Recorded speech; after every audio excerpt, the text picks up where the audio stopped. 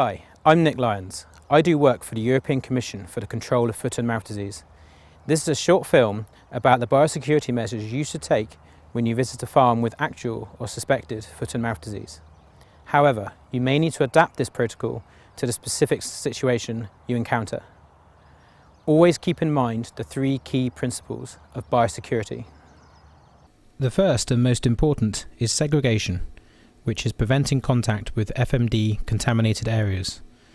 Number 2 is cleaning, the removal of dirt and muck so that disinfectants are then able to work. And 3, disinfection. Make sure all areas are covered with a disinfectant at the right strength and for a sufficient contact time. Before arriving at the farm, make sure you remove all unnecessary equipment from the car, so this reduces the potential for contamination. You should arrange clean and dirty areas on the back seat and in the boot of the car, and both should be lined with plastic sheeting which can be cleaned and disinfected later. Make sure you bring all the necessary equipment with you, and it is useful to have a checklist for this. The car should not be driven onto the premises and should be left at a suitable point near the entrance to the farm. You should choose a suitable place for your disinfection point, which should be clean and dry, ideally on concrete, and with a clear demarcation between the clean and dirty sides. A gateway is probably best.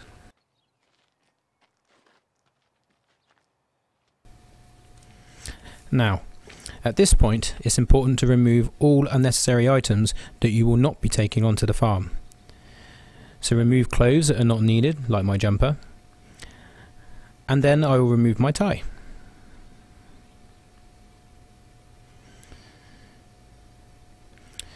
You don't need to take your watch, and just check your pockets and take out anything that you don't need to take onto the farm. For those pieces of electronic equipment that must be taken on the farm, they need to be put in Ziploc bags and thoroughly sealed so they can be cleaned and disinfected when you bring them back off the farm. The phone must never be taken outside the bag while on the farm and should be used through the plastic. Make sure you have brought everything with you to set up your disinfection point and also what you need to go onto the farm with. Once you're on the farm, you will not be able to come back to the car without going through the disinfection point again. You may also have to bring your own water. Okay, so what do we need? We need a plastic sheet, which should be placed on the clean side of the disinfection point.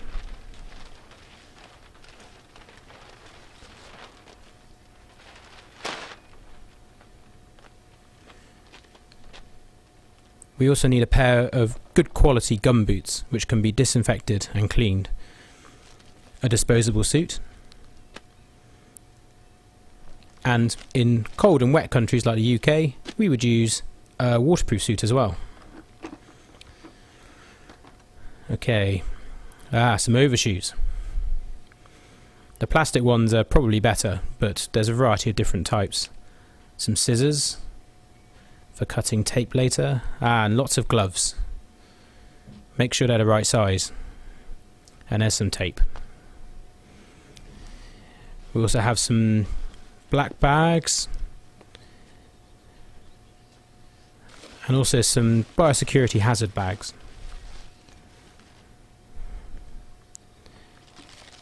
And some Ziploc bags as well.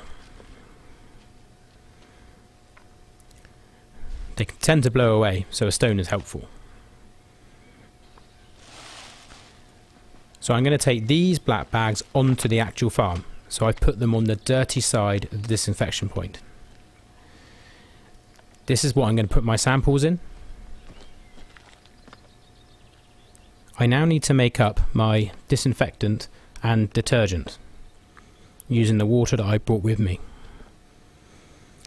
The detergent is going to be on the dirty side of the disinfection point and is going to be used for cleaning off all the dirt and muck that I've picked up on the farm. So the disinfectant I'm using is Virkon. This is approved for foot and mouth disease virus. However, you must be careful to use the right concentration, and the instructions are clearly on the packet. There are other things you can use, such as citric acid, but again you just must make sure that it's the right concentration. Now I will take 1 bucket of disinfectant and 1 bucket of detergent to the dirty side of the disinfection point.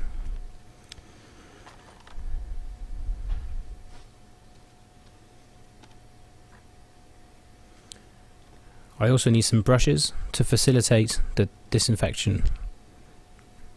This is my bucket of disinfectant that will stay on the clean side with its own designated brush. So now I'm going to get ready to go onto the farm. First I will take off my shoes, and these must stay on the clean side of the disinfection point. Then I'm going to put on the inner biosecurity suit, which is disposable. So now I'm going to put on an outer waterproof suit. This is okay in cold and wet climates, but in a hot climate it really is very difficult to work with a suit like this on. So just the inner disposable suit is probably more appropriate. Now I'm going to put my gumboots on. The inner disposable suit should go inside the gumboot, with the outer waterproof suit going over the top.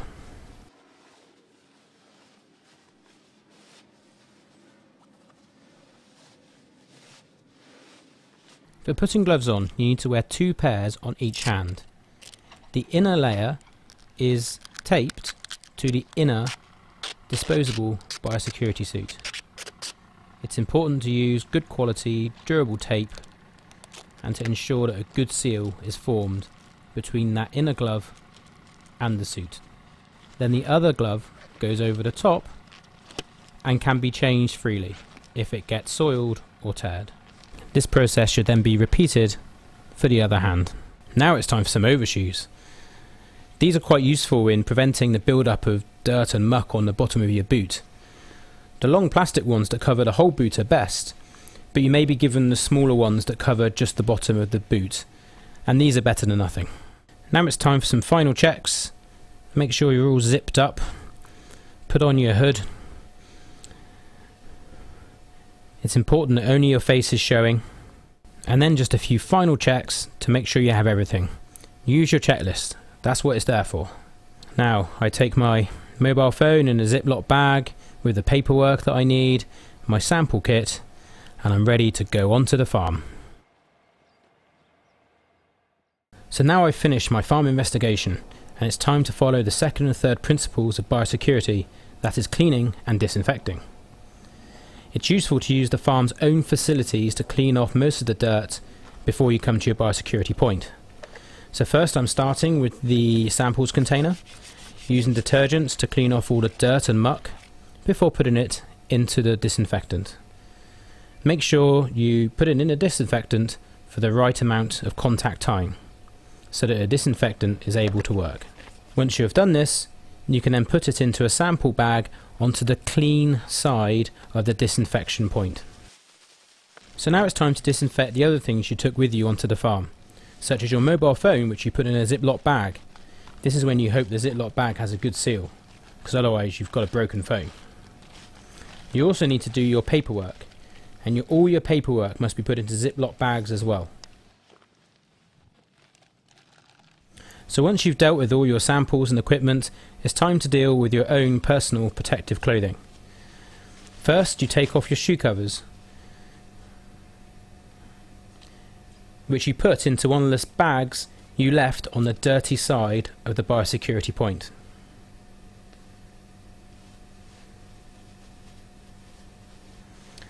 Then you need to address disinfecting your boots. So roll up the outer layer of your biosecurity suit,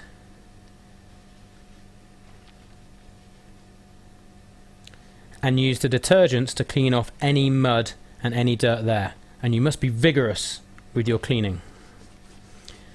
Underneath the boots can be particularly tricky to clean, but it's essential you get rid of all mud and all dirt, even that in the treads.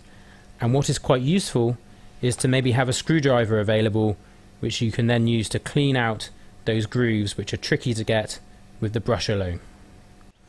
So now it's time to get to work on your outer waterproof biosecurity suit. First you start with detergent, and it's important to be vigorous with your cleaning and to cover the entire suit which includes the arms, underneath the arms, down your legs, your front, and even the back of your head. All of these areas are potentially contaminated. It's important to be very thorough in this process. You can then remove your outer gloves.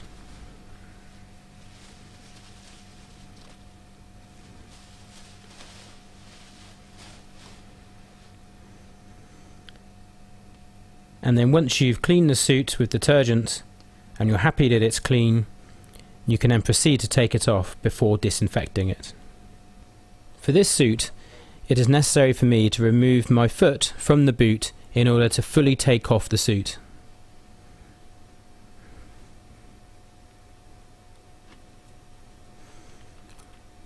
I can then put my foot back into the boot, which must then be repeated. The suit then has to be fully immersed in the disinfectant. Again, be sure you know the correct contact time and make sure the entire surface is covered. This is essential in order to allow that disinfectant to work and kill the FMDV. And at this point, you can take it out and transfer it to the bag on the clean side of the biosecurity point. Then it's time to clean and disinfect your boots. So after they are thoroughly clean using the detergent, you must then disinfect them. Again, I cannot say this enough, you must do it for the correct contact time. Now I'm going to take off the inner layer of gloves that have been taped to the biosecurity suit. These must be disposed of in the bag on the dirty side of the biosecurity point.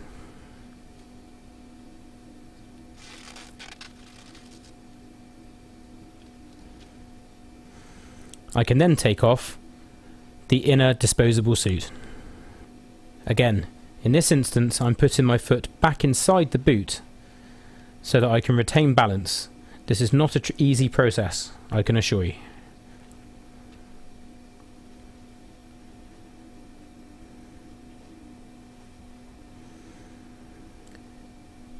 The disposable suit can then be put again into the bag on the dirty side of the biosecurity point.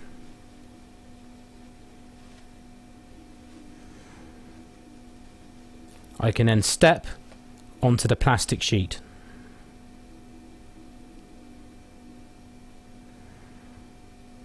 I could have stepped directly onto the plastic sheet when taking off the biosecurity suit if I wanted. And now the boots need to be disinfected again on the clean side of the biosecurity point. These are then put into the bag on the clean side. Now it's time to disinfect my hands, and also, if you wear glasses, these must also be disinfected, again being aware of the contact time. It's useful to have some paper towels on the clean side to help this.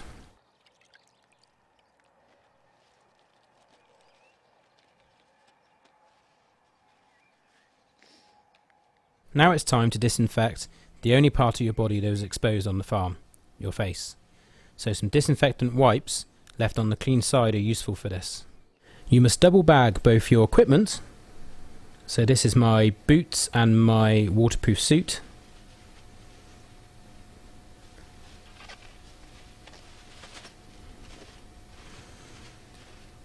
And in a separate bag you put your samples. Both of these bags need to be sealed, and you should use some good strong tape to do this. I can then proceed to put my shoes on, and if I brought my own buckets with me to the farm, these also need to be disinfected and double bagged before being put into the car. If the farmer has provided these buckets, these must remain on the dirty side of the disinfection point. I then put these bags into the boot of the car, which I have designated as my dirty area, which is lined with plastic so it can be cleaned. I then ask the farmer politely to take the rubbish that's been left on the dirty side of the disinfection point so that it can be processed by the cleaning and disinfection team if necessary. You can now leave the farm. You should immediately take all your samples and equipment to a designated location where they can be processed. If you do not own FMD susceptible animals, you can return home, have a shower and thoroughly wash your hair. All the clothes you wore on the premises must be immersed in disinfectant for 30 minutes and then washed at a high temperature, at least 60 degrees centigrade. If you do own FMD susceptible animals, you must not return home, and this must be done at a hotel. You are not allowed to visit any other premises with FMD susceptible animals for at least 3 days after visiting this premises.